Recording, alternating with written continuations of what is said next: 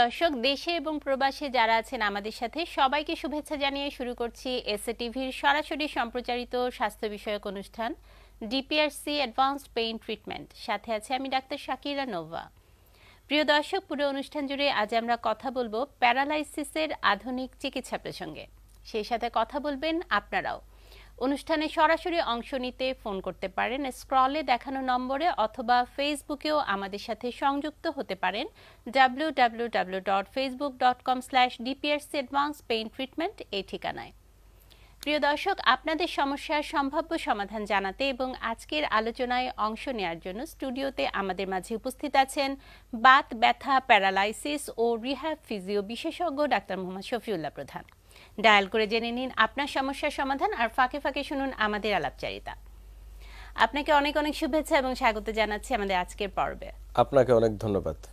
Paralysis কথাটি যখন আমরা শুনি সবাই আতঙ্কগ্রস্ত হয়ে পড়ি যে এতটাই কষ্ট হয় একটা মানুষের যে এটা আসলেই তার ব্যক্তিগত, পারিবারিক এবং সামাজিক একটা সমস্যা হয়ে দাঁড়ায়। এই বিষয়টি সম্পর্কে শুরুতে একটু জেনে নেই। আপনাকে ধন্যবাদ। আসলে প্যারালাইসিস বা পক্ষাঘাতগ্রস্ত আমরা প্রায় রোগী পেয়ে থাকি নিয়মিত আমাদের প্র্যাকটিসে। অনেক রোগী অনেক বছর পরে আসে, অনেক রোগী নতুন প্যারালাইসিস আক্রান্ত হয়ে থাকে। তো প্যারালাইসিস অনেক কারণে হয়। মোস্ট অফ দ্য কজই আমরা বাংলাদেশের প্রেক্ষাপটে যে রোগীগুলো বেশি পেয়ে থাকি, শুধু বাংলাদেশ নয়, সাবকন্টিনেন্ট, ইন্ডিয়া, বাংলাদেশ, আশেপাশে যত দেশ আছে, যে বেশিরভাগই হচ্ছে স্ট্রোকজনিত প্যারালাইসিস এবং বিভিন্ন road accident, spinal cord injury বা নার্ভাস সিস্টেম ডিসঅর্ডার, বিভিন্ন কারণে আমরা প্যারালাইসিসগ্রস্ত বা পক্ষাঘাতগ্রস্ত পেয়ে থাকি। বয়স্কদের ক্ষেত্রে যেমন পেয়ে থাকি তেমন বাচ্চাদের ক্ষেত্রেও এসে থাকে। ধরেন কারো হয়তো সেরিব্রাল পলসি, যেটা আমরা প্রায় পাই, বা বিভিন্ন মোটর নিউরন ডিজিজ, বা বাচ্চাদের আপনার ডেভেলপমেন্টাল ডিসঅর্ডার বিভিন্ন রকম পেয়ে থাকি, অথবা স্পেশালি যে কোনো একটা হাত পা প্যারালাইসিস হতে পারে, যেমন আর্বস পালসি, অন্যান্য আরও বিভিন্ন প্যারালাইসিস হতে পারে। তো প্যারালাইসিসের মোস্ট অফ দ্য কনসিকুয়েন্স হচ্ছে আপনার নার্ভাস সিস্টেম ডিসঅর্ডার, যখন নার্ভগুলা অকেজো হয়ে যায়। এখন অকেজো হওয়ার ক্ষেত্রে হতে পারে সেরেব্রোভাস্কুলার ডিসঅর্ডার, অ্যাক্সিডেন্ট, যেমন ব্রেনে যদি রক্তনালী ছিঁড়ে যায় বা শুকিয়ে যায়, হতে পারে ধরেন ব্রেন স্ট্রোক যখন হয়, স্ট্রোক যে থেকে হতে পারে। অনেক সময় বিভিন্ন ইনফেকশন জনিত প্যারালাইসিস হতে পারে, যেমন ভাইরাস বা ব্যাকটেরিয়াল ইনফেকশন। তখন আমাদের কাছে এই জাতীয় রোগী আসে, যেমন এনকেফালাইটিস, তারপরে মেনিনজাইটিস, অনেক ডিসঅর্ডার আছে যেগুলোর মাধ্যমে মানুষ আস্তে আস্তে পক্ষাঘাতগ্রস্ত হয়ে পড়তে পারে।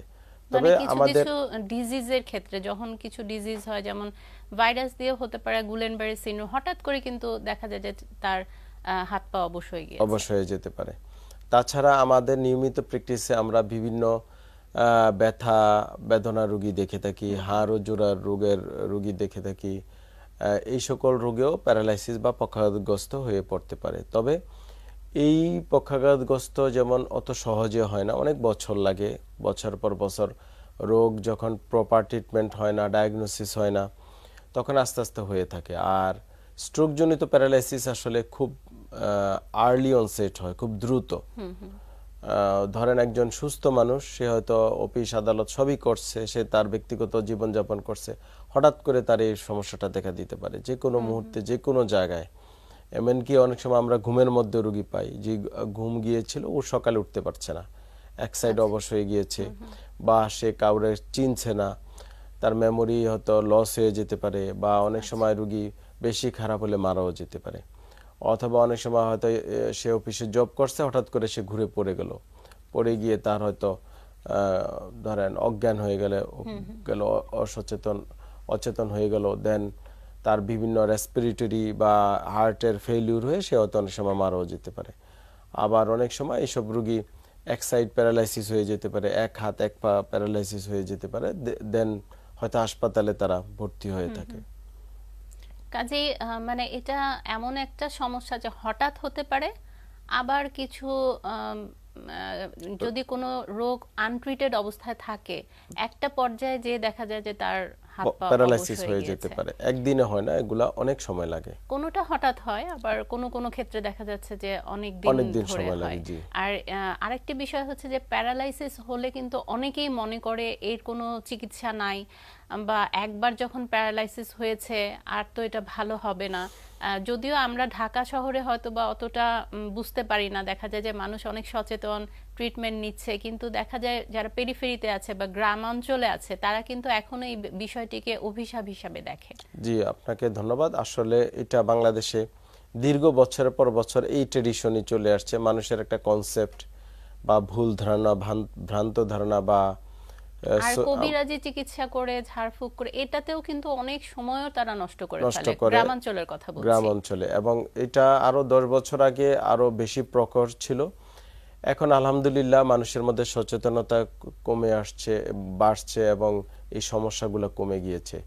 তবে এখনো যে নাই তা না, আপনি যেটা বলছেন, এখনো গ্রামগঞ্জে কবিরাজের সান্নিধ্য হয়ে মানে রোগীদের নিয়ে থাকে, ডিলে হয়ে যায়, যেটাতে হচ্ছে দেরি করে ফেলে। হ্যাঁ, দেরি হয়ে কারণ যায়। এই সমস্যা যার হয়ে থাকে তার কিন্তু যত তাড়াতাড়ি সম্ভব ট্রিটমেন্টে স্টার্ট করা উচিত, বিশেষ করে যাদের ব্রেইন স্ট্রোক হয়ে থাকে। ব্রেইন স্ট্রোকের বিষয়ে যদি একটু বলতেন যে কিভাবে তারা এরকম একটা পরিস্থিতির মধ্যে চলে যায়। যে ব্রেন স্ট্রোক এটা কমন, আমরা প্রায় রোগী পেয়ে থাকি। সেটা হচ্ছে আমাদের মস্তিষ্কে যে রক্তনালী আছে, মস্তিষ্কে সেরিব্রাল আর্টারি, এই আর্টারি অনেক কারণে বন্ধ হয়ে যেতে পারে বা ছিঁড়ে যেতে পারে। যদি কারো উচ্চ রক্তচাপ থাকে, দীর্ঘদিন ডায়াবেটিস, মানসিক দুশ্চিন্তা বা দীর্ঘদিন বিভিন্ন মানসিক পেরেশানিতে সে থাকে, অতিরিক্ত কোলেস্টেরলের মাত্রা বেড়ে যায়, ডিসলিপিডেমিয়া যদি হয়ে থাকে, তারপরে হচ্ছে যারা দীর্ঘদিন ধূমপান করছে, অনেকে অ্যালকোহল বা বিভিন্ন নেশা জাতীয় দ্রব্যাদি ব্যবহার করতেছে, ইভেন কি আমাদের মা বোন অনেক সময় মানে তামাক জাতীয় দ্রব্য পানের সাথে খেয়ে থাকে সরাসরি, এই সকল কারণে। তারপরে পরিবেশগত বিভিন্ন দূষণ, খাবারে ভেজাল, বিভিন্ন কারণে, ইভেন কি অবেসিটি, যারা অতিরিক্ত মোটা, ওজন বেশি তাদের, তাছাড়া আরো বিভিন্ন ডিসঅর্ডার আছে, অনেকের কনজেনিটাল ডিসঅর্ডার থাকতে পারে, অনেকের হার্টের প্রবলেম থেকে এটা হতে পারে। এই সমস্ত কারণেই আসলে ব্রেইন স্ট্রোকটা, সেরেব্রোভাস্কুলার ডিসঅর্ডারটা হয়ে থাকে, এবং সেখান থেকে আস্তে আস্তে একটা পর্যায়ে দেখা যায় যে তার প্যারালাইসিস হচ্ছে। আমাদের সাথে একজন দর্শক অপেক্ষায় আছেন, আমি ফোনটি নিচ্ছি। আচ্ছা, হ্যালো, আসসালামু আলাইকুম দর্শক, কে আছেন আমাদের সাথে? ওয়ালাইকুম আসসালাম। দর্শক, আপনার টেলিভিশনের ভলিউম কমিয়ে আমাদের সাথে কথা বলুন। ওয়ালাইকুম আসসালাম, আমি গাজীপুর থেকে শাহিন আলম বলছিলাম। জি বলেন শাহিন সাহেব, আমরা শুনতে পাচ্ছি। আমি গাজীপুর থেকে বলছিলাম, শাহিন আলম। বলেন, আমরা শুনতে পাচ্ছি। স্যার, আমার কিডনির একটু পয়েন্ট বাড়তি আছে, ঠিক আছে? তা এই কারণে আমি অনেক জায়গাতে পরীক্ষা নিরীক্ষা করছি, কিন্তু কিডনির পয়েন্ট ওই বাড়তি থাকে, অনেক ওষুধ খাইছি, কিন্তু পায়ের গোড়ালির ব্যথাটা আমার যাইতেছে না। এখন এটার জন্য আমি কি পদ্ধতি বা কি? পায়ের গোড়ালি মানে কি একটা পা না দুই পা? বাম পায়ের হচ্ছে উরুতের এনে, বাম পায়ের হচ্ছে উরুতের এইখানে বসে থাকলে একটু ঝিঝি লাগে, আর ডান পায়ের গোড়ালিতে ব্যথা। আচ্ছা, গোড়ালি পা ফেলতে গেলে কি কষ্ট হয়? ধরেন আপনি বসে আছেন, দাঁড়াতে গেলে বা রানিং চলাচল করি যখন, তখন আমার কোনো সমস্যা থাকে না। জি। আর যখন একটু বসে থাকি, একটু দাঁড়াতে গেলে হয়। যখন উঠি, ঠিক আছে, তখন মনে করেন ওই পাটা আমার ঝিঞ্জি লেগে থাকে, আর ব্যথাতে পা ফালাইতে পারি না। পরে আবার আস্তে আস্তে চলাফেরা করতে ওটা স্বাভাবিক হয়ে যায়। জি জি, আমি বুঝতে পেরেছি, ধন্যবাদ। ওনার একটা হচ্ছে উরুতে ব্যথা, আর একটা হচ্ছে ওনার গোড়ালিতে ব্যথা। তো উরুর ব্যথা অনেক কারণে হতে পারে। উরুর ব্যথা আমরা স্পেশালি উরুর কথা বললেই আমরা মাথায় নিতে হবে যে আমাদের কোমরে কোনো প্রবলেম আছে কিনা রোগীর। তো সেই ক্ষেত্রে আমরা স্টেট ট্রেক রাইজিং টেস্ট করে থাকি, স্কোবার্স টেস্ট করে থাকি, তারপরে হচ্ছে রোগীর মানে মানে হিলের উপরে ভর দিয়ে হাঁটা, টোয়ের উপরে ভর দিয়ে হাঁটা, আমরা বিভিন্ন ফিজিক্যাল অ্যাসেসমেন্ট, হিস্ট্রি নেওয়া, পাশাপাশি যদি মনে হয় আমরা কিছু ইনভেস্টিগেশন করতে পারি। আর পায়ের গোড়ালির ক্ষেত্রে যেটা হচ্ছে, এটা কমন, আমরা প্রায় রোগী পাই প্ল্যান্টার ফ্যাসাইটিস অথবা আপনার ক্যালকেনিয়াল স্পার বা ফুটের বিভিন্ন পেস প্ল্যানাস বা পেস ক্যাভাস ডিফর্মিটি আমরা প্রায় পাই। যার কারণে গোড়ালিতে ব্যথা হয়। যে রোগী বলছে যে আমি সারাদিন ভালো থাকি, যখনই বসি উঠতে গেলে ব্যথা হয়, সকালে ঘুম থেকে পা ফেলতে কষ্ট হয়। এইটার একমাত্র ট্রিটমেন্ট, ফার্স্ট ট্রিটমেন্ট হচ্ছে নরম জুতা ব্যবহার করা। এটা যদি কারো নাও হয়, এখন যারা সুস্থ আছেন যাদের হয়তো গোড়ালির ব্যথা নেই, পর্বেই বলে থাকেন যে আসলে জুতা ব্যবহারের ক্ষেত্রে আমাদেরকে অনেক সচেতন হতে হবে। অনেকে খালি পায়ে থাকে বাসায়, কিন্তু কারো বাসা আমার মনে হয় না গ্রামেও এখন আর মাটি আছে, সবার বাসা কিন্তু এখন ফ্লোর বা শক্ত। সো আমাদের সবাইকে সফট জুতা ব্যবহার করতে হবে। সেটা বাসার জন্য আলাদা হতে পারে, বাহিরের জন্য আলাদা হতে পারে, কিন্তু সফট সোলে জুতা ব্যবহার করতে হবে, খালি পায়ে হাঁটা যাবে না। এটা হচ্ছে এটা ফার্স্ট ট্রিটমেন্ট। তারপরেও রোগী ভালো না হলে আমরা বিভিন্ন প্রকার ইন্টারভেনশনে যাই, বিভিন্ন থেরাপি দিয়ে থাকি, বিভিন্ন এক্সারসাইজ দিয়ে থাকি। এগুলো হয়তো রোগী নিকটস্থ কোনো বিশেষজ্ঞ চিকিৎসককে ওনাকে দেখাতে হতে পারে। আর কোমর থেকে যেটা উরুর ব্যথার কথা উনি বলছে, সেক্ষেত্রে কোমরের অনেক সময় প্রয়োজনে এমআরআই করে দেখতে ইন্টারভেনশন। আর আমরা কিছু এক্সারসাইজ দিয়েছি ইউটিউব, ফেসবুকে গোড়ালি ব্যথা, উরুর ব্যথার ক্ষেত্রে। আমার ইউটিউব চ্যানেলে ডক্টর শফিউল্লাহ প্রধান, ওখানে গিয়ে ওনারা শিখে এক্সারসাইজগুলো করতে পারে। আর পাশাপাশি যেটা মানে আমাদের সাজেশন, যে মানুষের চলা ফেরা, বসা, কাজ, এই যে কসমেটিক্স ব্যবহার বা কাপড় চোপড়, ক্লথ, শু, এইগুলাতে আমাদের একটু প্রিভেনশন খুবই ইম্পর্টেন্ট। মানে আমরা যদি বসা, চলা, কাজ এগুলা জেনে করি, অন্তত যে বসার নিয়মটা কি, বা সে যে কাজটা করছে সেটা নিয়মটা কি, বা যে জুতাটা ব্যবহার করছে জুতাটা আদৌ কি তার জন্য স্বাস্থ্যকর কিনা, নাকি তার গোড়ালির ব্যথা দীর্ঘদিনে হতে পারে, এগুলো যদি আমরা আগে থেকে প্রিভেনশন নিতে পারি, অনেকাংশেই সমস্যাগুলো কমে আসবে। আমাদের সাথে আরো একজন দর্শক সংযুক্ত হয়েছেন, ফোনটি নিচ্ছি। জি, হ্যালো, আসসালামু আলাইকুম দর্শক, কে বলছেন, কোথা থেকে বলছেন? আসসালামু আলাইকুম। জি দর্শক, আমরা সবাই শুনতে পাচ্ছি। আমি ঢাকার ডেমরা থেকে বলছিলাম। জি, আমি আজকে সম্মানিত স্যারের কাছে একটা প্রশ্ন, ইন জেনারেল প্রশ্ন আমার একটা, যে আমরা যখন কেউ হার্ট স্ট্রোক করি, তখন আমরা পড়ে গেলে আমাদের ডাইন সাইড, বাম সাইড, হাত বা পা কোনোটা আমাদের পরবর্তী জীবনে অকেজ হয়ে যাওয়া, প্যারালাইসিসে আক্রান্ত হয়। এটা থেকে অব্যাহতি পাওয়ার জন্য কোনো ব্যবস্থা আছে কিনা স্যার? আর আমার আরেকটি প্রশ্ন হলো যে প্যারালাইসিস থেকে বিমুক্তির জন্য পূর্ব প্রতিষেধক বা পূর্ব কোনো ব্যবস্থা আছে কিনা? আমার এই দুটি প্রশ্ন ইন জেনারেলি। জি, ধন্যবাদ আপনাকে। উনি খুবই গুরুত্বপূর্ণ প্রশ্ন করেছেন। একটা হচ্ছে হয়ে গেলে চিকিৎসা আছে কিনা, আর একটা হচ্ছে না হওয়ার সেই জন্য করণীয় কি। তো আমরা ডাক্তার হিসেবে আমাদের ফার্স্ট টার্গেট যেন না হয়, কারণ একেবারেই একটি কথা আছে, প্রিভেনশন ইজ বেটার দেন কিউর। তো প্রিভেনশন যদি আমরা করতে পারি তাহলে আমাদের চিকিৎসার প্রয়োজন নেই। আমি প্রথমত যেহেতু প্রিভেনশনটা আমি জোর দিতে চাই, সেজন্য আমাদের ফার্স্ট কথা হচ্ছে আমরা খাবার দাবারে আমাদের অতিরিক্ত তৈলাক্ত খাবার পরিহার করতে হবে সবাইকে। চিনিযুক্ত খাবার পরিহার করতে হবে, স্পেশালি যে চিনিটা আপনার হচ্ছে মেক করা, তৈরি করা, এই জাতীয় চিনি। কিন্তু ফ্রুটস বা খাবার যেটা ন্যাচারাল খাবারের চিনিতে কোনো প্রবলেম নেই। অতিরিক্ত লবণ জাতীয় খাবার বা এক্সট্রা লবণ যেটা আমরা খাবারে অনেকে খায় বা দেওয়া হয় অতিরিক্ত, এগুলো পরিহার করতে হবে। তারপর হচ্ছে নিয়মিত আমাদের হাঁটা চলাফেরা অভ্যাস করতে হবে। আমরা যে পেশায় থাকি না কেন, ডাক্তার হোক, ইঞ্জিনিয়ার হোক বা অফিসিয়াল যে কোনো লোক হোক, ব্যাংকার হোক, যেই হোক, আমরা যেন ন্যূনতম 1 ঘন্টা অন্তত হাঁটি। এই হাঁটার অভ্যাসটা আমাদের সবার করতে হবে।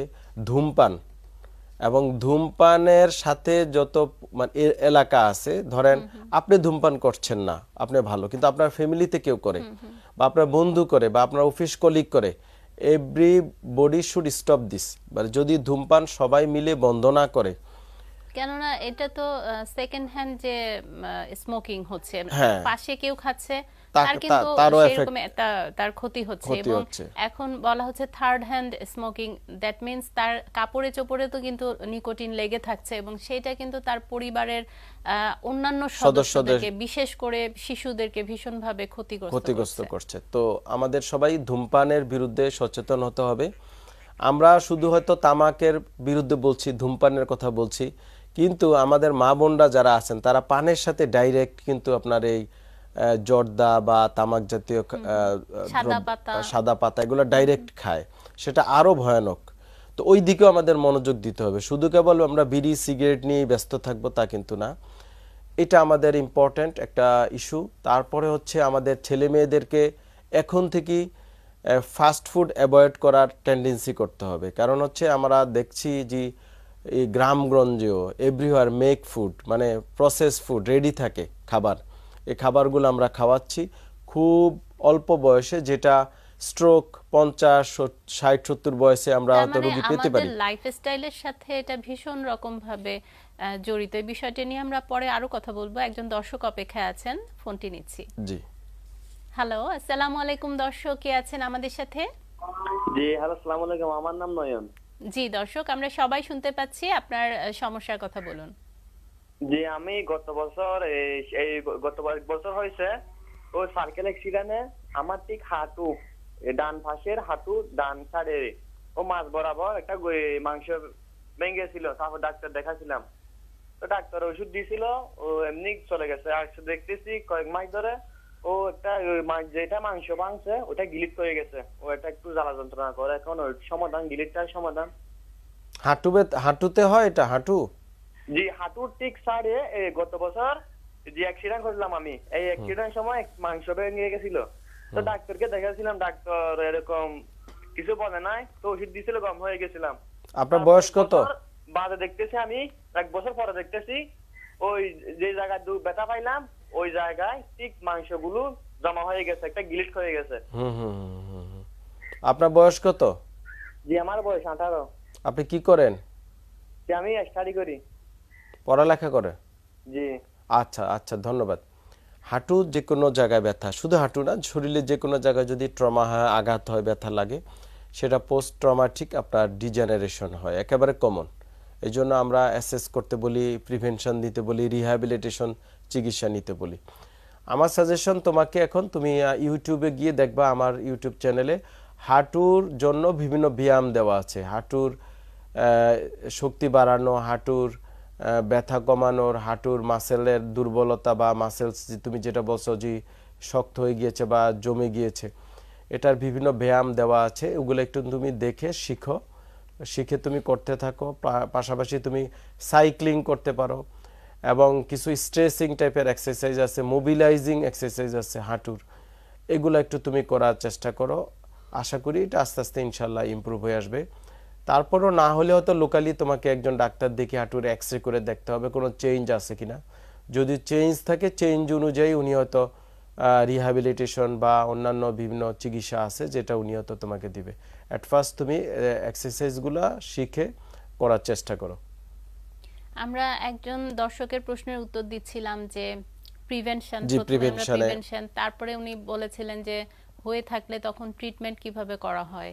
জি, প্রিভেনশনটা আরো আমাদের বাকি আছে। ধরেন অনেকের দীর্ঘমেয়াদী ডায়াবেটিস, এই ডায়াবেটিসটা কিন্তু নিয়ন্ত্রণে রাখতে হবে। অনেকের কার্ডিয়াক ডিজিজ থাকে, অনেক এমনিতেই জন্মগত হতে পারে বা বিভিন্ন কারণে হতে পারে, ধরেন হার্টের বিভিন্ন রোগ, তা থেকে কিন্তু স্ট্রোক করার একটা টেন্ডেন্সি থাকতে পারে। তারপরে হচ্ছে অতিরিক্ত চর্বিযুক্ত খাবার, যেটা আমরা বলছি, যার কারণে রক্তনালী শুরু হয়ে যেতে পারে, ওখানে প্লাক জমতে পারে। দেখা যায় এটা ক্যারোটিড আর্টারি হতে পারে, আমাদের গলার যে দুই পাশে আর্টারি, এটা হতে পারে ব্রেনের আর্টারিতে, তখন স্ট্রোক হওয়ার একটা চান্স থাকে। সো এগুলা আমাদের মানে যাদের আছে কি না অনেকে হয়তো জানবে না বা বুঝবে না। এই জন্য আমি বলি প্রতি বছরে অন্তত একবার স্ক্রিনিং করা, মানে ব্লাড টেস্ট করে দেখা, কোলেস্টেরল মাত্রা দেখা, কিডনি ঠিক আছে কিনা দেখা, অন্যান্য বডি ফাংশনগুলা ঠিক আছে কিনা, আমাদের ভাইটাল অর্গানগুলা ঠিকমতো কাজ করছে কিনা। জাস্ট এটা সারা বিশ্বের মানুষই অন্তত বছরে 2-3 বারও দেখে অনেকে, কিন্তু বাংলাদেশে এখন হয়তো এটা হচ্ছে। এই জন্য হেলথ স্ক্রিনিং করা বছরে অন্তত একবার, তাহলে অন্তত প্রিভেনশন, সেই ক্ষেত্রে প্রিভেনশন করাটা ইজি হয়, যদি আর্লি স্টেজে আমরা আইডেন্টিফাই করতে পারি, রোগটা যদি নির্ণয় করা যায়। আমাদের সাথে একজন দর্শক সংযুক্ত হয়েছেন, ফোনটি নিচ্ছি। জি হ্যালো, আসসালামু আলাইকুম দর্শক, কে আছেন আমাদের সাথে? ওয়ালাইকুম আসসালাম, আমি লিমা আক্তার বরিশাল থেকে বলছি। জি দর্শক, আমরা সবাই শুনতে পাচ্ছি, আপনার সমস্যার কথা বলুন। হ্যাঁ স্যার, আমি আপনার কাছে 2বার গেছিলাম, আমার হিপ জয়েন্টের সমস্যা। এই কয়েকদিন আগে, মনে হয় 15 দিন আগে গেছিলাম, তখন আপনি আকুপুঙ্কচার করে দিয়েছিলেন। কিন্তু ওই শুয়ের জায়গা থেকে কেমন অনেক মাংস জমাট বেঁধে আছে আর কালো হয়ে আছে, খুব ব্যথা করে। আচ্ছা, আগের চেয়ে কি বেড়ে গিয়েছে না ওই হ্যাঁ অবস্থায়? স্যার, আগের থেকে ব্যথা অনেক না, বাড়ে আপনার ওই গেছে কালো কিংবা কালো জায়গাটা কি বেড়ে গিয়েছে না আগের মতোই আছে? স্যার আগের থেকে অনেক বেড়ে গেছে, আমার হাঁটতে চলতে খুবই অসুবিধা হয়। আর আমার ওই যে জয়েন্টটার সমস্যা, ওই জয়েন্টের মধ্যে সারাক্ষণ শুধু ব্যথা করতেই থাকে, আমি পা ফাঁকা করতেই করতে আমার খুব অসুবিধা হয়।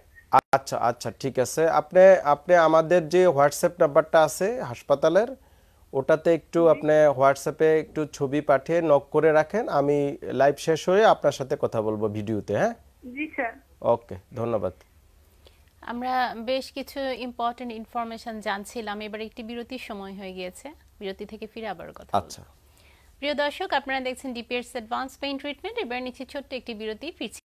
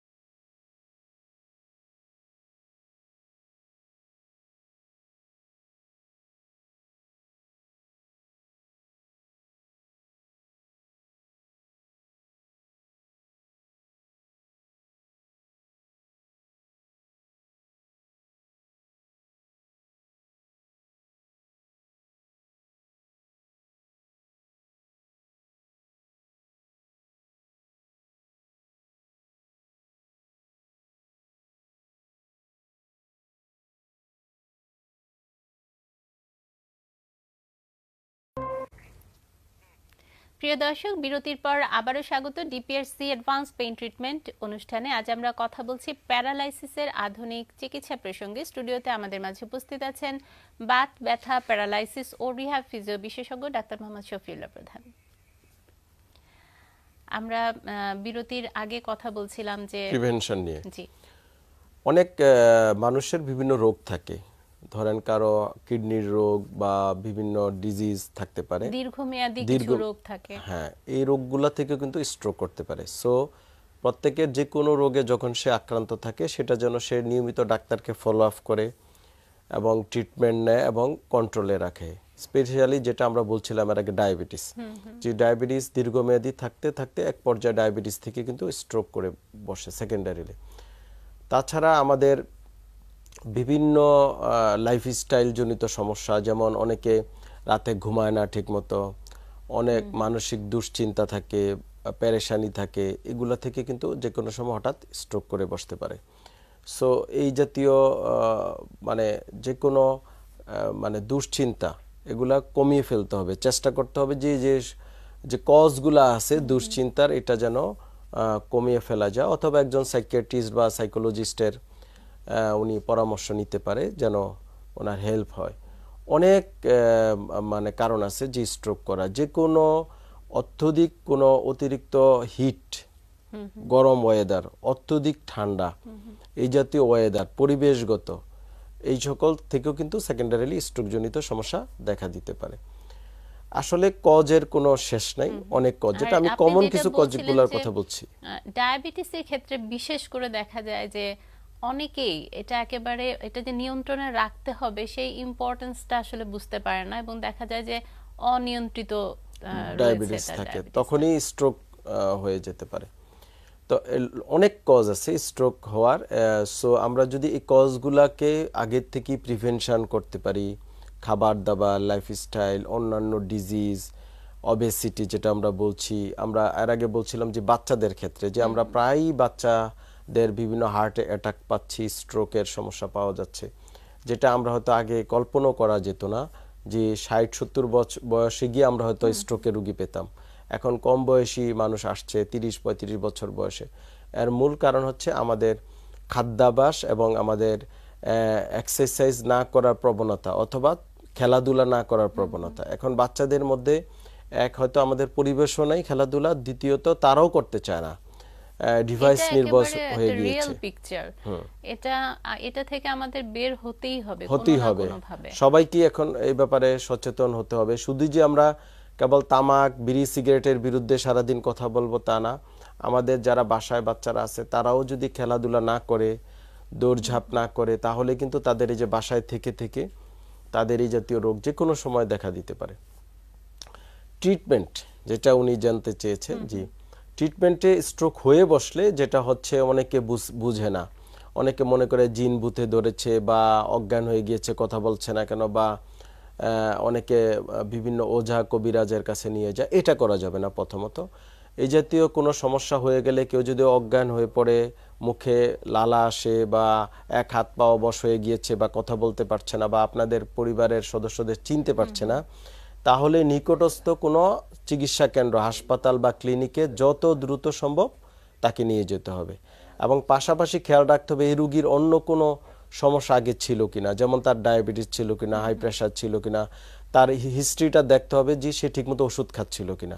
সো নিকটস্থ হাসপাতালে গিয়ে যদি নিয়ে যাওয়া হয় এবং হিস্ট্রিটা দেওয়া হয়, ডাক্তার সাহেবরা ট্রাই করবে যে বিশেষ করে যাদের হাইপারটেনশন বা উচ্চ রক্তচাপ রয়েছে তারা কিন্তু অনেক সময় যে ওষুধটা তাকে দেওয়া হয় সেটা না খেয়ে তিনি দেখতে চান যে ভালো হয়ে গেছে কিনা। অ্যাকচুয়ালি এটা যে কন্ট্রোলে রাখতে হবে সেটা বুঝতে না পেরেই আসলে এই কাজটা করে থাকেন, এবং যার ফলে এত বড় দুর্ঘটনাটা ঘটে যায়। আমাদের সাথে একজন দর্শক অপেক্ষায় আছেন, আমরা ফোনটি নিয়ে নিচ্ছি। হ্যালো, আসসালামু আলাইকুম দর্শক, কে আছেন আমাদের সাথে? আসসালামু আলাইকুম। ওয়ালাইকুম আসসালাম দর্শক, আমরা সবাই শুনতে পাচ্ছি। আপনার পরিচয় দিয়ে সমস্যার কথা বলুন। আমি দিনাজপুর থেকে বলতেছি। জি দর্শক, আপনার সমস্যার কথা বলুন, আমরা সবাই শুনতে পাচ্ছি। সমস্যা, আমার বাবার ডায়াবেটিস আছে, প্লাস হঠাৎ করে মানে হ্যালো, শুনতে পাচ্ছেন? জি জি আমরা শুনতে পাচ্ছি, আপনি বলুন। শরীর ফুলে মানে মানে মাথার নিচে অনেক বড় বড় চাকমা চাকমা হয়ে মানে ফুলে শক্ত শক্ত হয়ে যায়। যখন ওটা চুলকা চুলকি করে তখন একটু ব্যথা করে। হুম, আবার নিজে নিজে ঠিক হয়ে যায়? না, তখন আবার ওষুধ 2বার কিন্তু আমার বাবা স্টপ করা। হুম, না না, ওষুধ খাইতে হয়। ওষুধ খাওয়ার পর আবার দেখা যায় যে কমে যাচ্ছে, হুম, হুম, আবার কিছু 2-1 দিন পর আবার দেখা যায় যে ফুলে ফুলে যায়। হুম, হুম। আপনি এখন কি ব্যাপারে জানতে চাচ্ছেন? এই যে ফুলে যায় কেন আবার হচ্ছে এই হ্যাঁ, ব্যাপারে, কি নাকি কারণে স্ট্রোক? এটা হচ্ছে, মানে এটা কি কোনো, আমার বাবা কিন্তু 20-25 ধরে হার্টের ওষুধ খাচ্ছে, এটা কি আবার চেঞ্জ করতে হবে? আচ্ছা, ধন্যবাদ আপনাকে, আমি বুঝতে পেরেছি আপনার ব্যাপারটা। এখন এই যে বারবার ফুলে যায়, চুলকায়, আপনি বলছেন ওষুধ খেলে কমে আসে, এটা এটা কোনো ডিজিজ হতে পারে, এটা অ্যালার্জি জনিত সমস্যা থেকে হতে পারে, বিভিন্ন কারণে হতে পারে, আবার অনেক সময় দীর্ঘমেয়াদী বিভিন্ন ওষুধ থেকে হতে পারে। সো সবচেয়ে ভালো হয়, যেহেতু আপনি কোনো ডাক্তার দেখাচ্ছেন, আপনার যে ডাক্তার আছেন, যেহেতু উনি হার্টের ওষুধও খাচ্ছেন, আপনি ওই ডাক্তার সাহেবের সাথে আবার কথা বলেন এই ব্যাপারে, যে কোনো ওষুধ থেকে হচ্ছে না কোনো এমনিতেই অন্য কোনো ডিজিজের থেকে হতে পারে। যদি কোনো ডিজিজ থেকে হয় তাহলে উনি বুঝতে পারবে, বা ওষুধ থেকে হলেও উনি বুঝতে পারবে, কারণ এক এক ওষুধের দীর্ঘমেয়াদী এই জাতীয় সমস্যা হতেও পারে।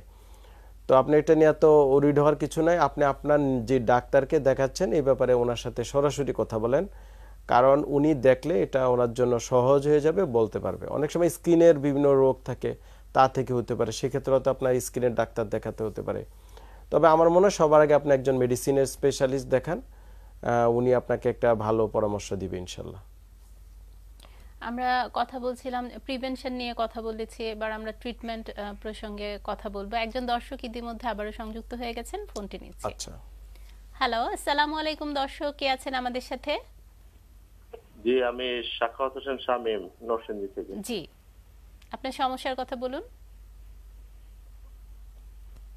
জি, আমার স্যারের কাছে প্রশ্ন হচ্ছে, ওই যে আমি উঠতে বসতে গেলে আমার পায়ের আঙ্গুলের রগগুলি মাঝে মধ্যে টান লাগে। হ্যাঁ, নামাজ পড়তে গেলেও দেখা যায় বসলে পায়ের রগ হঠাৎ করে টান লাগে, তো ওই বাথরুমে গেলেও হঠাৎ করে টেনে খুব মানে খিঁচুনির মতো হয়ে যায় মাঝে মধ্যেই। কোমর ব্যথা আছে পাশাপাশি? জি জি, আমার একটু হালকা কোমর ব্যথা আছে, খুব বেশি না, হালকা কোমর ব্যথা আছে। বয়স কত আপনার? আমার বয়স 50। 50। আপনি পেশা কি, কি করেন? হাঁটা চলাফেরা? আমি ব্যাংকে চাকরি করি। বসে থাকেন সারাদিন? ব্যাংকে সারাদিন বসে থাকতে হয়? হ্যাঁ, একটু বসে থাকতে হয় বেশি, আর বসলেও পাও দুটো ফুলে যায়, নিচের অংশটা, পায়ের গোড়ালির নিচে থেকে পা ফুলে যায় বেশিক্ষণ বসে থাকলে চেয়ারে। জি, ধন্যবাদ, আমি বুঝতে পেরেছি আপনার ব্যাপারটা। প্রথমত উনি ব্যাংকার, বসে থাকতে হয়, এটাই একটা আসলে রোগের মূল কারণ, যার কারণে ওনার হয়তো হঠাৎ করে পা টেনে ধরে নামাজ পড়তে কষ্ট হয়, বা এবং এসি এনভায়রনমেন্টে থাকা হয়, হয়তো রোদ কম সব মিলিয়ে এটা হচ্ছে, হয় না রোদ লাগানো, সব মিলিয়ে সবকিছু মিলিয়ে আসলে এই প্রবলেমটা দেখা দিচ্ছে। জি, তো আপনি একটু ট্রাই করেন আপনার পেশার পাশাপাশি, আপনি যখন অফিস থেকে বাসায় যাবেন, বা বাসায় থেকে অফিসে যাওয়ার পথে, বা আপনার এই যে আজকে উইকডে আছে, আপনার বন্ধর দিনগুলো, আপনি একটু হাঁটার ব্যবস্থা করেন, হাঁটার অভ্যাস করেন। ধরেন ক্যাটস কিনে, সফট ক্যাটস কিনে নিয়মিত একটু হাঁটেন, সকাল বিকাল বা যখন পারেন। এটা এমন কথা নেই যে রাতে হাঁটতে হবে, সকালে হাঁটতে হবে, যখন আপনি সম্ভব হয় বা আপনার কাজের মধ্যে আপনি হাঁটার অভ্যাসটা করেন, টানা বসে থাকবেন না। আর পাশাপাশি কিছু এক্সারসাইজ আমার ইউটিউবে দেওয়া আছে, দেখবেন, পায়ের ব্যায়াম, কোমরের ব্যায়াম, মেরুদণ্ডের, এগুলো একটু শুয়ে শুয়ে ট্রাই করেন। পরিমিত পানি খাবেন, ন্যূনতম 3 লিটার পার ডে। আর প্রয়োজন যদি দেখেন এরপরও সমাধান না হয়, হাঁটা চলার পরেও 1-2 মাস দেখেন, না হলে আপনাকে একজন বাত ব্যথার ডাক্তারকে দেখিয়ে অ্যাসেস করে নিতে হবে। হয়তো কোমরের কোনো প্রবলেম থেকে হতে পারে, বা অন্যান্য কারণেও মাসেলের বিভিন্ন ডিজিজ থেকে হতে পারে। তবে আপনি আগে লাইফস্টাইলটা একটু চেঞ্জ করে দেখেন, আশা করি ইমপ্রুভ হবে ইনশাল্লাহ। আমরা ট্রিটমেন্ট প্রসঙ্গেই কথা বলছিলাম যে স্ট্রোকের ক্ষেত্রে, তো সেক্ষেত্রে যদি কেউ স্ট্রোক হয়ে বসেই, মানুষ তো জানবে না যে তার কি স্ট্রোক বা অন্য কিছু। যদি যেহেতু হঠাৎ করে অজ্ঞান হয়ে গেল, হাত নাড়াতে পারছে না, কথা বেঁধে আসছে, অনেকেরটা এটা কিন্তু কয়েকদিন লাগে। হ্যাঁ, যেটা আমরা ইসকেমিক স্ট্রোকগুলো দেখি, যে খুব 3-4 দিন ধরে রোগীর এটা হতে থাকে। আস্তে আস্তে রোগী হয়তো কথা জড়িয়ে আসছে, গ্লাস ধরতে গেলে হাত থেকে পড়ে যাচ্ছে, বা তার কাছে সে মাথা ঘুরাচ্ছে, বা বমি বমি ভাব লাগছে দীর্ঘ কয়েকদিন ধরে। তার হয়তো ডায়াবেটিসটা ছিল, এটা আনকন্ট্রোল হয়ে আছে, প্রেশার আনকন্ট্রোল হয়ে আছে। এই কিছু ফিচার থাকে কিছু দিনের মধ্যে ইসকেমিক স্ট্রোকের ক্ষেত্রে। তো তখন দেখা যায় এই জাতীয় সমস্যা হলে তো রোগী সাবধান হয়ে গেল। আর যদি হঠাৎ করে হয়, অজ্ঞান হয়ে যেতে পারে, বমি করতে পারে, বা রোগী অনেক সময় শ্বাস প্রশ্বাসের সমস্যা দেখা দিতে পারে। তো নিকটস্থ কোনো হাসপাতালে নিয়ে যেতে হবে, এটা হচ্ছে ফার্স্ট ট্রিটমেন্ট। দেন ওখানে অবশ্যই ডাক্তাররা ম্যানেজ করবে, যেটা আমরা বলি ইমার্জেন্সি ম্যানেজমেন্ট। ইমার্জেন্সি ম্যানেজমেন্ট যেদিন থেকে শুরু হলো ওই দিনই হয়তো অ্যাসেস যদি হয়, দেখা গেল স্ট্রোক করেছে, তো হয়তো কোনো হাত পা প্যারালাইসিস হয়ে যেতে পারে, অনেকের ক্ষেত্রে একটা হাত হতে পারে, অনেকের ক্ষেত্রে 4 হাত পা হতে পারে, অনেকের ক্ষেত্রে এক সাইড হতে পারে। তো বেশিরভাগই আমরা স্ট্রোকের রোগীগুলো এক সাইডের প্যারালাইসিস পাই, ধরেন রাইট সাইডের। বা ট্রিটমেন্টটাও as early as possible start করা উচিত। আমাদের সাথে একজন দর্শক সংযুক্ত হয়েছেন, ফোনটি নিচ্ছি। হ্যালো, আসসালামু আলাইকুম দর্শক, কে আছেন আমাদের সাথে? আমি একটু কথা বলতে চাই। আমার এই যে করোনার টিকা নেওয়ার পর থেকে আজকে 2 বছর ধরে আমার বলেন। দর্শক, আপনি টেলিভিশনের ভলিউম কমিয়ে নিন। খুব ব্যথা করে, ঘাড়ের থেকে হাতে খুব ব্যথা করে, মনে করেন যে ডাইন হাতটা আর কি, আমি শুইতে পারি না। রাত্রে হইলে আমার প্রচন্ড ব্যথা বাড়ে, এবং মনে করেন পুরো শরীর ব্যথা করে জ্বর আসে পরে। কেন এই কারণটা কেন? অনেক ওষুধ খাইছি আমি। আপনার বয়স কত? আমার বয়স 50। আচ্ছা, আপনার মাথার নিচে শোয়ার সময় রাতে যখন ঘুমান বালিশ কয়টা দেন? একটা। উঁচু না নিচু?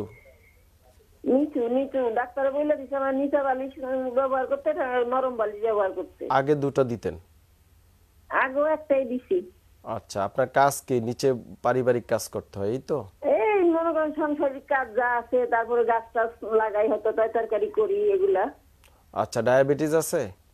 হ্যাঁ, ডায়াবেটিস আছে, হাই প্রেসার আছে, দুটোটাই আছে। আচ্ছা জি, আমি মোটামুটি বুঝতে পেরেছি আপনার সমস্যাটা। ধন্যবাদ, আমি উত্তর দিচ্ছি। ওনার ঘাড়ের প্রবলেম বুঝেই যায়, ঘাড় থেকে হাতে ব্যথা আসে। তো সেটা আমরা প্রায় সার্ভাইকাল ডিস্ক প্রলাপস রোগী পেয়ে থাকি, এবং এই বয়সে হাড় ক্ষয়ের সাথে থাকতে পারে। তো এই ক্ষেত্রে ওনাকে হয়তো একজন বাত ব্যথার ডাক্তারকে দেখিয়ে চিকিৎসা করাই ভালো। তারপর আমি বলবো আপনি নিয়মিত কিছু ব্যায়াম আছে, ইউটিউবে গিয়ে দেখবেন আমার দেওয়া ঘাড় ব্যথার, ঘাড়ের প্রবলেম এবং হাতের প্রবলেমের ওই এক্সারসাইজগুলো আপনি একটু শিখেন, বা কারো হেল্প নেন, নিজের আত্মীয় স্বজন বা যারা আপনার নিজস্ব পারিবারিক লোক আছেন, ওই এক্সারসাইজগুলো করেন। ব্যথায় 2 বেলা গরম সেক দেন। অবশ্যই বালিশ পাতলা ইউজ করতেছেন, একটাই পাতলা বালিশ ব্যবহার করবেন। সামনে ঝুঁকে কাজগুলো একটু কমাবেন। ধরেন পারিবারিক কাজ, নিচে বসে কাজ, সামনে ঝুঁকে কাজ, ভারী কিছু টানা, এগুলো একটু কমিয়ে ফেলেন। আশা করি এতে অনেকাংশেই আপনি দেখবেন ইমপ্রুভ হচ্ছে। তারপরেও আপনাকে হয়তো একজন বাত ব্যথা ডাক্তার দেখিয়ে প্রয়োজনে ঘাড়ের এমআরআই করে দেখতে হবে। এমআরআই অনুযায়ী আপনাকে হয়তো রিহ্যাব থেরাপি, বিভিন্ন চিকিৎসা আছে, এগুলা করতে হতে পারে।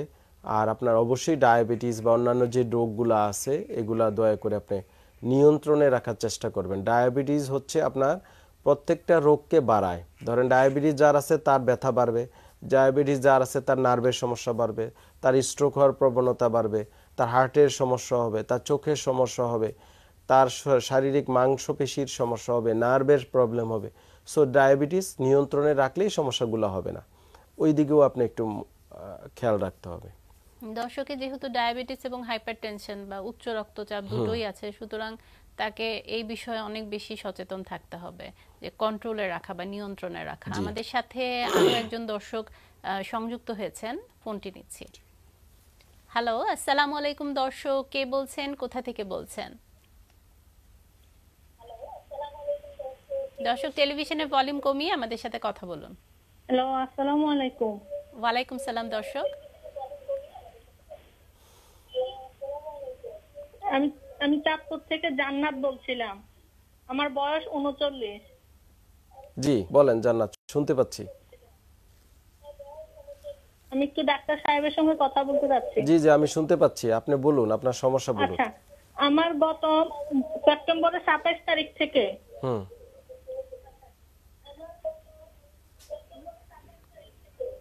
কোমরের উপরে পিঠের অর্ধেক নিয়ে মেরুদণ্ডের সাইডে প্রচন্ড ব্যথা, মাঝে মাঝে মনে হয় যে ভিতরে জ্বালা পোড়া করে।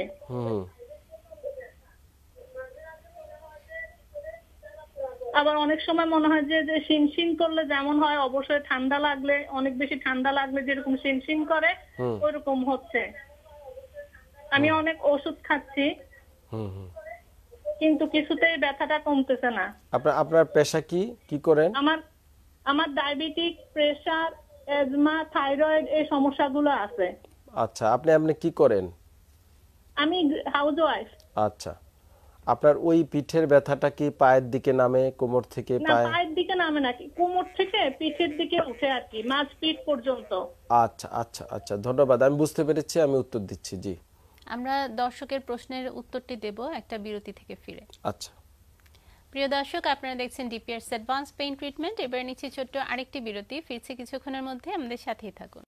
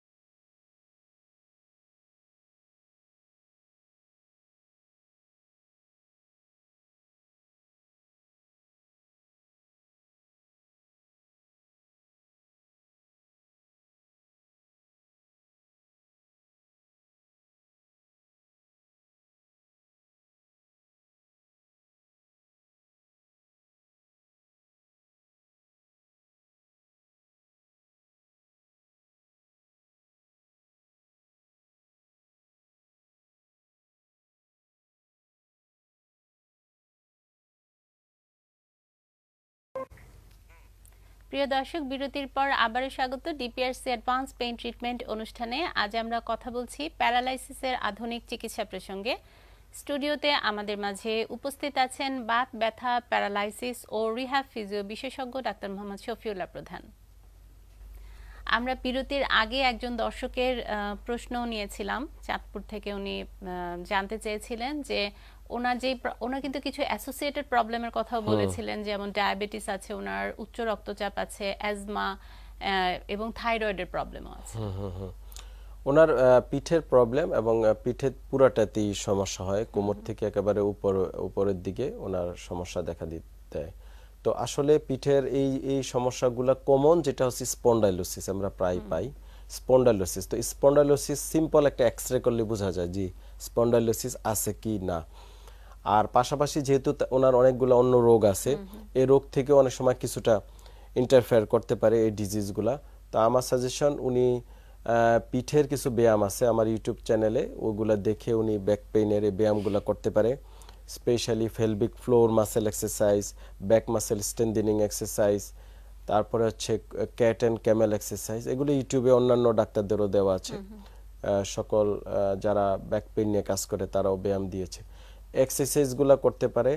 পাশাপাশি ওনার কিছু মিনারেল টেস্ট করে দেখা দরকার, ধরেন ভিটামিন বা বিভিন্ন ক্যালসিয়াম ম্যাগনেসিয়াম এগুলা লেভেল কি আছে এগুলা দেখে ওগুলা সাপ্লিমেন্ট উনি খেতে পারে।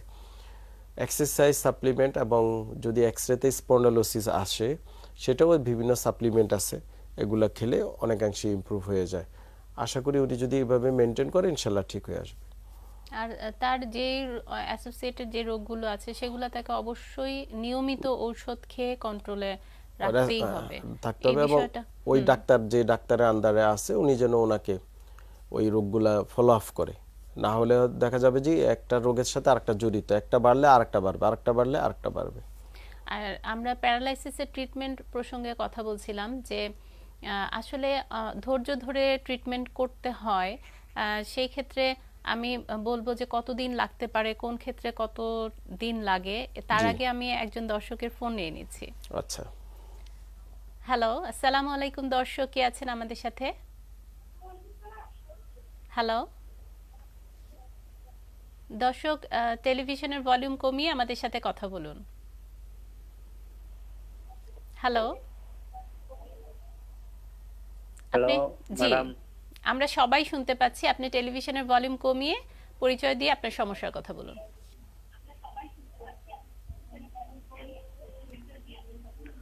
হ্যালো ম্যাডাম, আমি এরশাদুল হক, আমি আসলে থানা থেকে বলতেছি। আমার পায়ের একটা প্রবলেম হচ্ছে। জি বলেন। প্রবলেমটা হলো স্যার, আমার পায়ের হাঁটুর যে মালাইটা আছে না,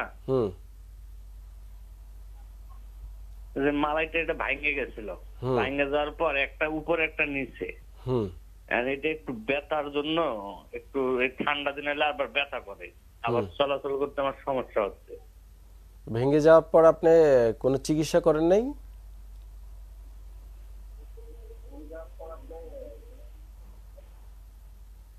চিকিৎসা করছিলাম, কিন্তু ওষুধ দিয়েছিল, ওষুধ খাওয়ার পর ব্যথা কমেছিল, কম ব্যথা, একটু কম, মানে সেই ব্যথা নাই, আমি চলাচল করতে পারি, কাজ করতে পারি। এখন কি আবার ব্যথা হচ্ছে? এই তো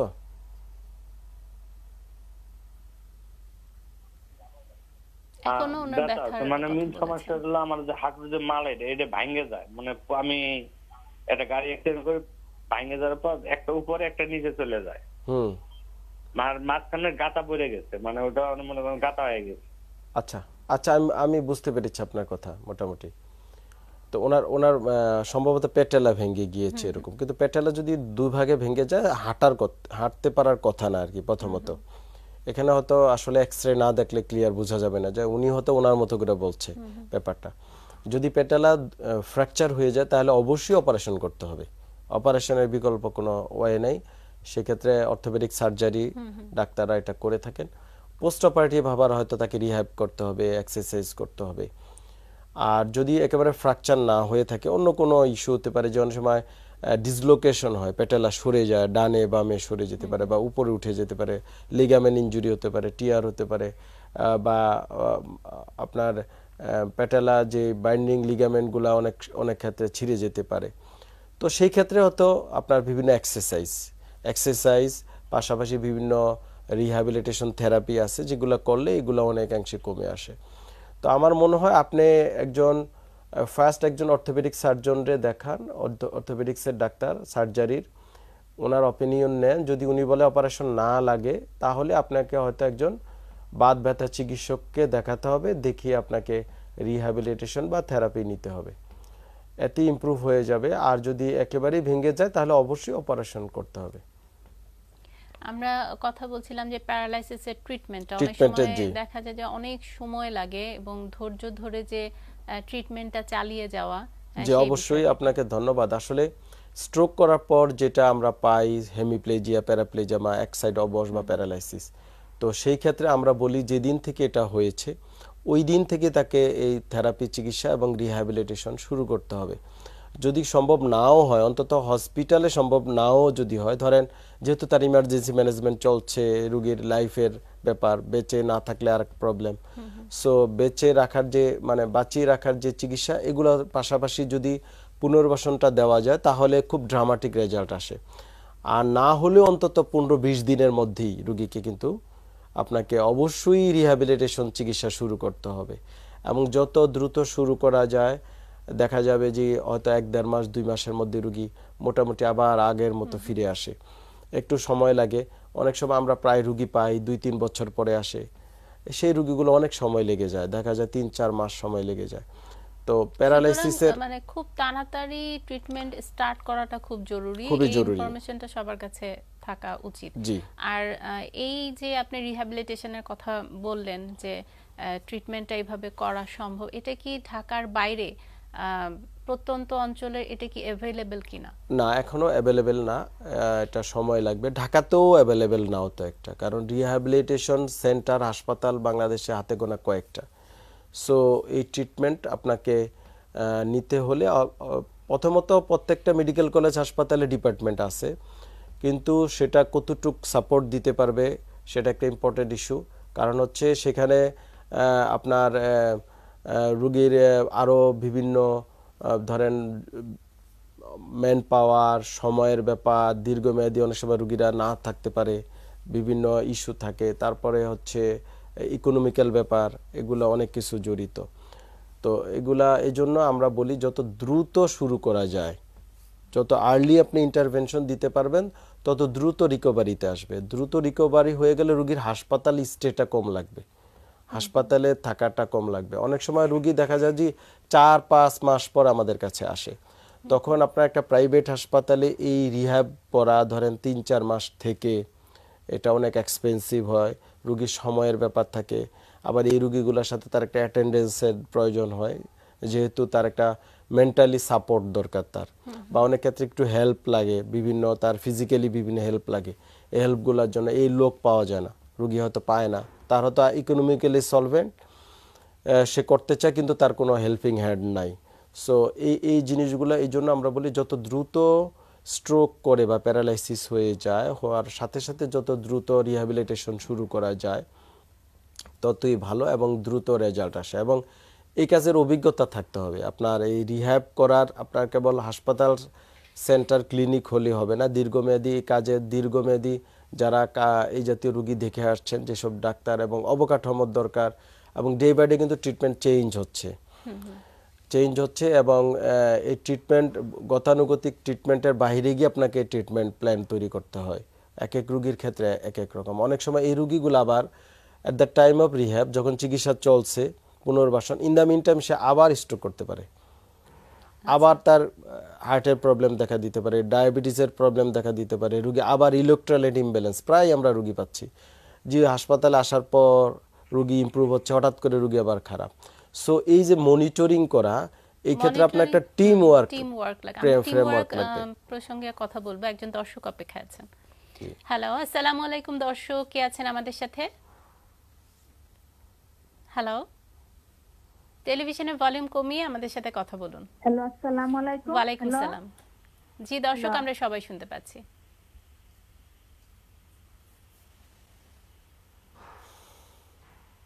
দর্শক, আপনার সমস্যার কথা বলুন।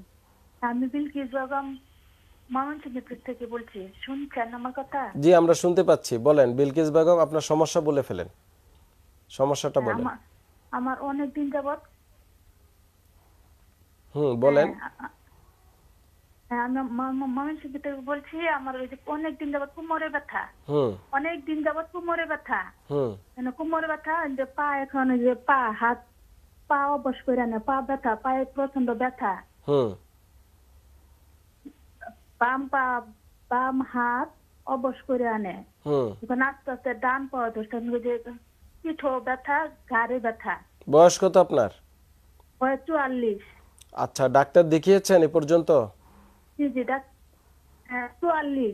ডাক্তার কি বলেছে? ডাক্তার যাদেরকে দেখিয়েছেন ওনারা কি সমস্যা বলেছে বলতে পারবেন? ডাক্তার ডাক্তার দেখাইছি। কি বলেছে আপনার মনে আছে? কি সমস্যার কথা বলেছে? ডাক্তার এক্সরে করাইছি, ডাক্তার দেখাইছি, তারা বলছে যে হাড়ে ক্ষয় আছে। জি হ্যাঁ, এলবিপি নাকি বলছে, পিএলআইডি বলেছে। পিএলআইডি। হ্যাঁ আচ্ছা, ধন্যবাদ, আমি বুঝতে পেরেছি। আচ্ছা এলবিপি বলছে, এলবিপি। আচ্ছা ঠিক আছে, এলবিপি বুঝতে পেরেছি আমি। অসুবিধা, লো ব্যাক পেন বলেছে। ওকে, আপনার সমস্যার আমি উত্তর দেওয়ার চেষ্টা করছি, আপনি শুনতে থাকেন আমাদের প্রোগ্রাম। ওনার পিএলআইডি বা আর্থ্রাইটিস জনিত সমস্যা থাকতে পারে, যেমন স্পন্ডালাইসিস, হাড় ক্ষয় আছে মেরুদণ্ডে, এই বয়সে কমন। এবং ওনার কিন্তু ব্রেফার্ড পেইন হয়, উনি বলছে ঘাট থেকে হাতে, কোমর থেকে পায়ে ব্যথা যায়। তো আমার মনে হয় আপনার এটার আরও বেটার ট্রিটমেন্টের জন্য আপনি একজন বাত ব্যথা স্পেশালিস্টকে দেখান, এবং প্রয়োজনে আপনাকে হসপিটালে থেকে রিহ্যাব করতে হবে এবং বিভিন্ন থেরাপি নিতে হবে, এবং প্রয়োজনে আপনাকে হয়তো এমআরআই করে দেখতে হতে পারে।